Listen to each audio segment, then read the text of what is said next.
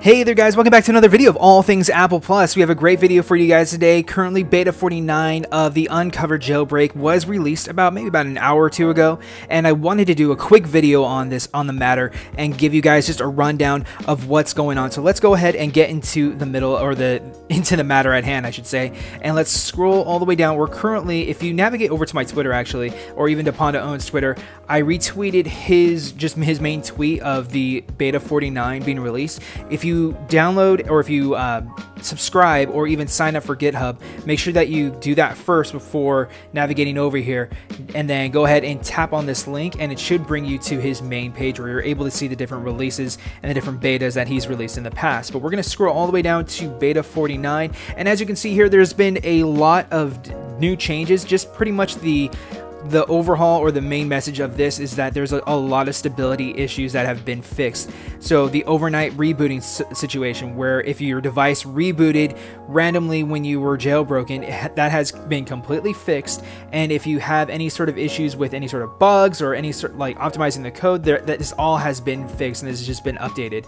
And I think the matter and the good thing about this is that when the actual Substrate is released by Stark and is released to the jailbreak community, we will have a solid jailbreak with a firm foundation, and we shouldn't see so many major flaws within the jailbreak when Substrate is finally released. So as you can see here, just a overhaul of different updates and stability issues fixed at the moment. So if you navigate down over to assets, you can click on assets and you'll be able to see the different IPAs. Make sure that you click on the beta 49 IPA. Now, the reason why I'm doing this over PC and not Ignition or not through any third-party application like App Valley is currently at the moment there is just a massive wave of revokes that Apple has done, or even the developers have done so themselves. These third-party enterprise applications, these enterprise apps, their developers can also revoke any sort of certificates. So there's just been, whether it be them or Apple, there's just been a massive wave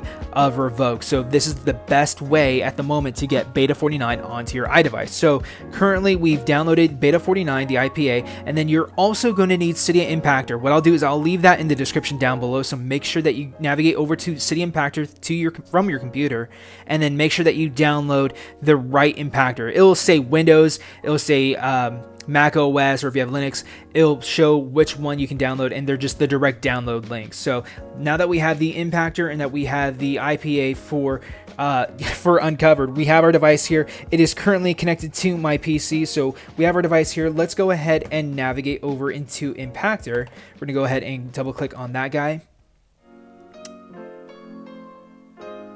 and then you should see a box populate at the moment. So let's go ahead and wait for that guy to load up for a second.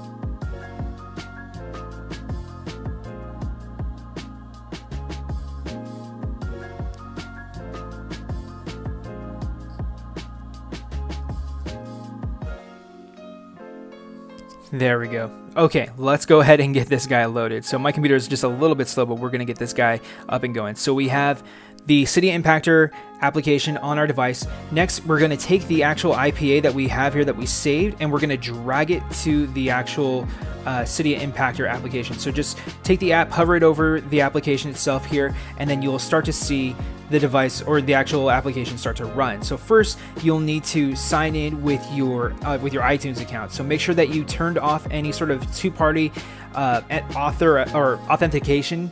So make sure that you get rid of that. Make sure you make sure that you have no sort of like two-party or two types of authentication on your Apple ID, and you can do that by going to manage your Apple ID via Safari. I'll leave the link for that in the description. Just go under security and then you can change that manually from there. So let's go ahead and type in our iTunes email first.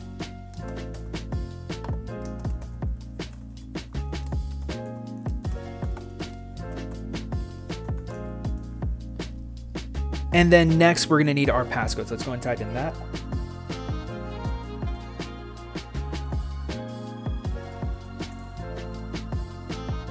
Awesome. Now there are a lot of files that will need to be downloaded into your iDevice. So make sure that of course, make sure that your iDevice is currently connected to your PC, and then we should see the application populate right on our home screen. So let's go ahead and wait for that to load. You'll notice where you hit the end tail of the download process when you start to see the uncovered jailbreak IPA being downloaded onto your device. So it's just loading in the different assets, the different files needed to make sure that this guy runs and this is able to jailbreak your device. So again, this is the best way at the moment. Once Ignition and App Valley are able to come online and we're able to see a non-revoke situation, I'll go ahead and post another video on how to do that, just in case if you guys haven't done so in the past, or if you guys want to check out my other previous videos, you guys can also do that and check to see how you can download the betas for your iDevice. So again, this will work for all devices running from iOS 12 to 12.1.2, and this will also work for devices that are A12 devices. So your iPhone XR, your iPhone XS, and your XS Max, this will work. Now for the XS and the XS Max and the XR, these devices this is a partial jailbreak for these devices. You will not see Cydia on your device. You will not see any sort of substrate on your device. This is just the partial jailbreak to your device. Now there is different ways that you can still install tweaks, but I'm not going to go through that. I really don't want to mess with my phone's file system. It's a very risky process. If you know what you're doing with that sort of situation, by all means go for it. But for me, I'm definitely not going to mess with any of the files within my system. It's just, or within my iDevice, it's just not worth it to me, and I just don't want to end up breaking something that was unintentional. So as you can see here, we have a lot that's being downloaded onto our devices. I'm going to leave the video running at the moment just so that way you guys can get an idea of how long the process should take. So currently we're about the 7-minute mark, 7 minutes and 30 seconds. It's taken us just a little bit, and it's not that bad of a wait to get this onto your iDevice. Again, if you navigate or if you go through Ignition or App Valley, you will see, of course, a speedier process than this. But this is the surefire way, I should say, of getting this onto your iDevice.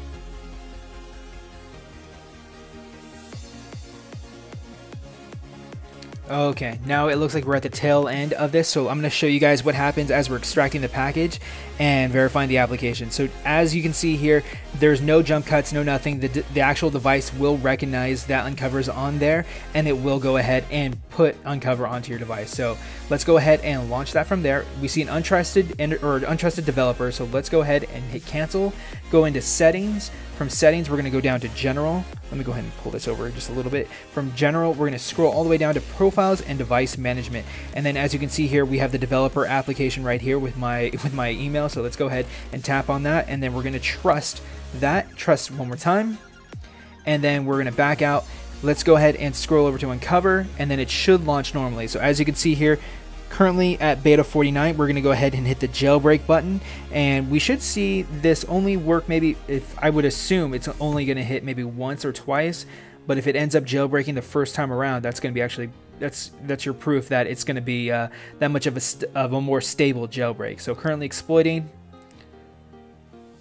and it looks like it jailbroke immediately. So let's go ahead and see what's going on here. So the jailbreak completed. We have the created jailbreak directory. We've seen just a wider range of stability and updates to this jailbreak. So currently, let's go ahead and hit OK. and it should back us out to our device. Now, our device it's currently in a jailbroken state. This is a partial jailbreak. Now, again, if you know how to root and know how to fix and make tweaks on your iDevice, go right ahead. That is your prerogative. But as for me, I'm gonna keep this I'm gonna keep my device just as is and not mess with anything. And as betas come out, I'm gonna continue to keep showing you guys how to get these different betas. But if you guys did like this video, please like, comment, subscribe, check out my other videos on all things Apple Plus, and I'll be catching you guys on the next one. If you have any questions or comments or concerns, please leave them in the comment section down below. I'll be more than happy to help. Peace.